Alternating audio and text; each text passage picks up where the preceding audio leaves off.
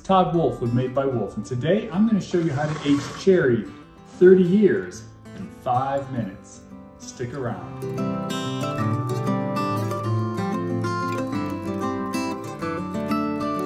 So today I'm going to show you how I get this deep, rich color change in this cherry in just 5 minutes. And in order to do it, what we use is the old-fashioned milk paint company's base no pigment paint.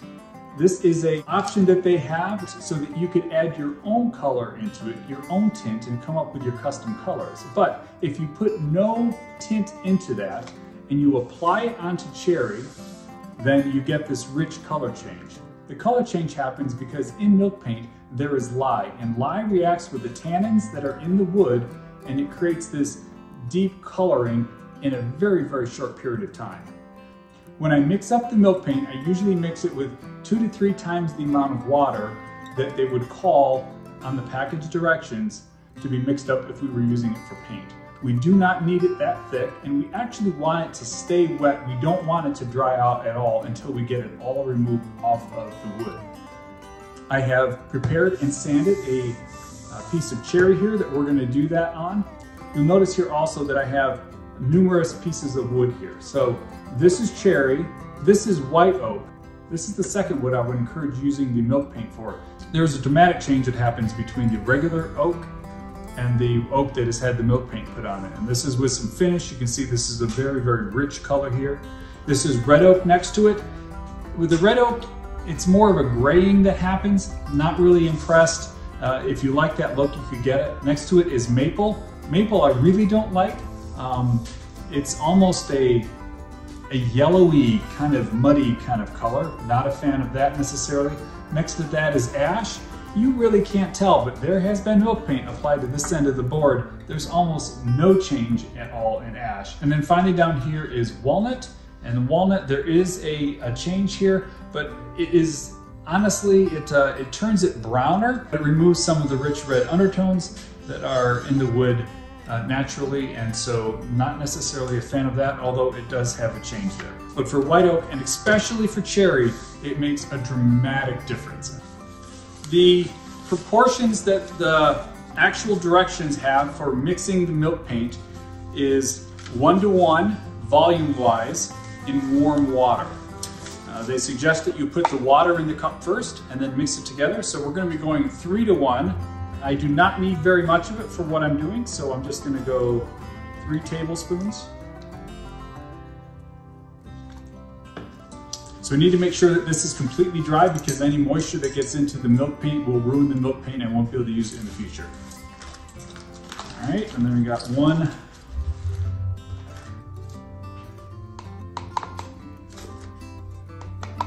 tablespoon there. And then we're just going to mix this up. They recommend mixing for a couple minutes.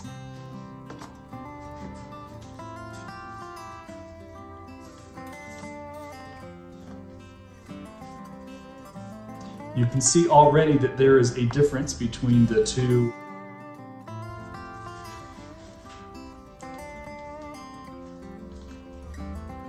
And you just want to flood that and let the lye do its work. So we will just let that sit, and we'll wait for 5 minutes, although honestly 5 minutes is probably more than ample for the fullness of this to take place. All right, so we're almost at 5 minutes here. Now, one of the things that I've done off camera is that I just have gone over this once or twice to just make sure that the surface has stayed flooded and stayed wet the entire time. But let's see what this looks like if we were to wipe this off here 5 minutes into this. So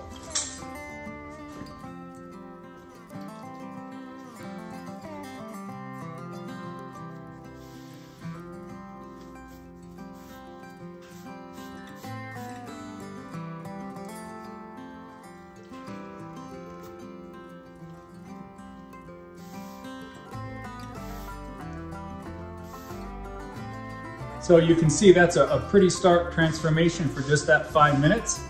What I want to do now is to show you the coloring process on a recent project that I did. It was a bench that I made. The ends of the bench were made out of cherry. And I used this process to darken the ends of those bench. And so we'll show you that process real quickly sped up, and then we'll also show you the final product so you can see what a difference that it makes. Again, the coloring was put on by taking the old-fashioned Milk Paint Company's base no pigment paint and mixing it.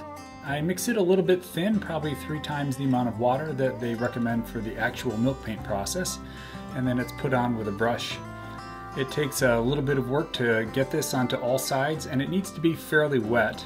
I left it for about 10 minutes after I finished the first coat on all of it, and in that time I went back around and I hit everything again to make sure things were wet. But the process of coloring actually happens really quick.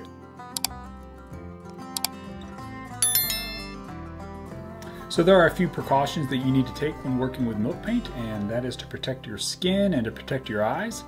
That is because the chemical process that is actually darkening the wood involves the lye that is a part of milk paint, and lye is a fairly caustic chemical, and so care needs to be taken when you are working with it. After that was left to sit for about 10 minutes, I was able to go back over it with a sponge and water. This process took a while. I had to go over it, I think, 4 times. I probably switched out the water somewhere close to 6 times just to make sure that we was cleaning it with clean water over and over again, wringing out the sponge continuously, wiping a little bit, wringing it out. I was also able to go at it with a toothbrush, and that was able to get into some of the cracks and crevices that were created when the chip carving happened. There was a little bit of tear out, and the milk paint kind of was hanging out down in those, and I was able to get that out with the toothbrush, but I was able to get that out fairly well. After everything was cleaned up, I was able to let that sit for a couple days before we put the top coat on it. So I wanted to put a little before and after of what exactly the milk paint does to the wood when you use the milk paint that is the base paint with no dye. With cherry anyways, it is an amazing transformation that happens. And again, this transformation happened in the first 5 to 10 minutes that the milk paint was on the wood. Most of the rest of the time was spent cleaning up. That probably took 45 minutes. The actual transformation happens fairly quickly. So I've let this dry so you can see what the color is. After it is dried out, you can see that it's pretty much the same color I got on this piece of cherry. And it is a deep and a rich color, and I have not found anything in terms of dyes that match this when it comes to cherry. So encourage you to put your thinking cap on, see how you can use this on a cherry project or on a project with white oak, because that's the other wood that it really stands out on.